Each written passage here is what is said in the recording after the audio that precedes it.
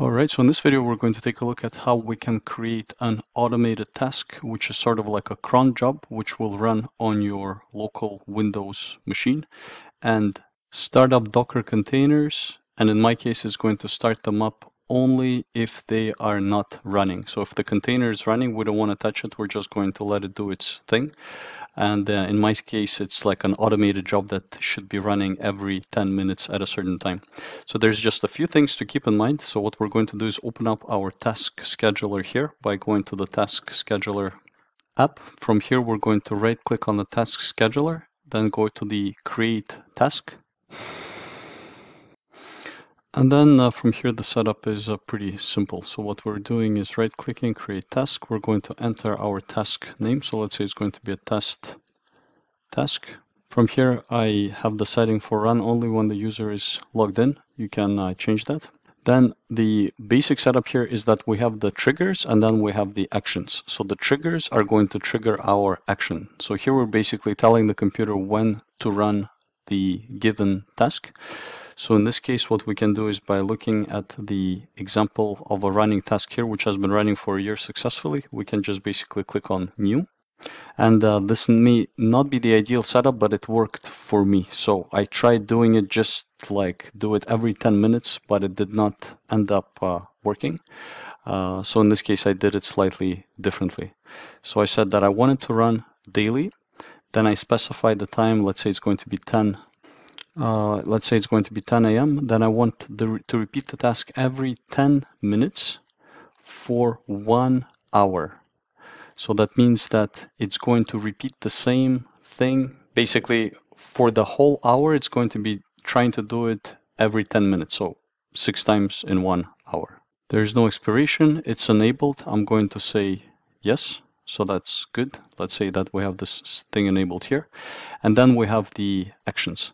So the actions is a little bit more tricky. So if we take a look at it here, we're going to do new. What we want to do is start a program. The program that we want to start is PowerShell. So that's the location. This is the location of my PowerShell script in the system. I go like this. Then the argument that it's what is it going to do once PowerShell is executed. So in my case, I wanted to do the following command, which is if the Docker, if it looks at the Docker container and it notices that the Centris PHP 7 container is up and running, then I wanted to basically do nothing. If the Docker, else that means that if this thing is not running, then I wanted to go ahead and start it up by doing Docker compose restart.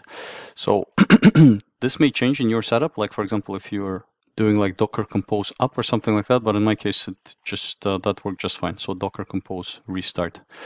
Because I already have containers that will build from images, so then I just do Docker compose restart. And then the final thing that we're going to put in is the start in. So that means that where does it go to actually start the script. So I explicitly put the location of my Docker file. So if I go like this, this is going to go here. Start in is going to go in this place here. And why? It's because the Docker file is in this location. It's in this location here. So essentially, once again, I want my PowerShell to run this script from this location. My PowerShell to run this script, to execute this command rather, from this location where my Docker file is. And that is going to be doing it every 10 minutes from 10 a.m. So if I go here, I'm just going to click OK, like this. This has been set up.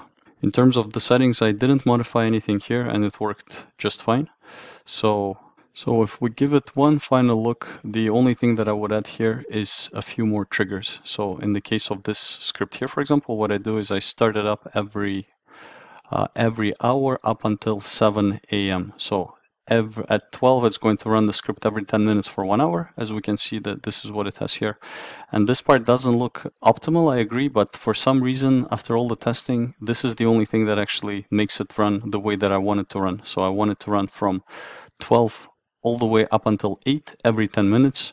and the other setups for some reason failed. I'm not sure what was going on. So hopefully you found this video helpful. If you found it helpful at all, please do leave a like and subscribe, and thank you for watching.